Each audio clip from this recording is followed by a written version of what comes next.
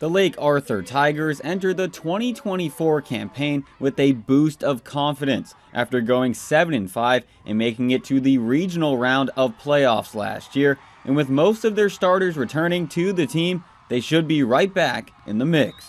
Yeah, it was another good building block for us last season.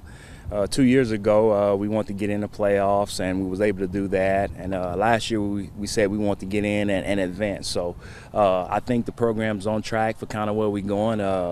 We didn't kind of stack those two pillars on each other. So of course, this year we're looking to move further. So this year we would like to be playing that third week of the playoffs.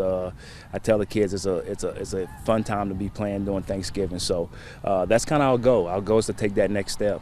By building a unified group, the Tigers believe they can compete with anyone they match up against. But I feel like we just got to come together as a team, help each other, tell each other our rights and wrongs, and just work from there. The seniors on this Lake Arthur squad say they learned a lot from last season and are now more motivated than ever to prove that they belong with some of the best teams in their division. We're more relentless. We put more effort in than last year, because last year we seen how far we could go, and this year we want to get farther than what we did last year. We're more motivated for sure. The Tigers will hit the road to take on Basile for their season opener on September 6th.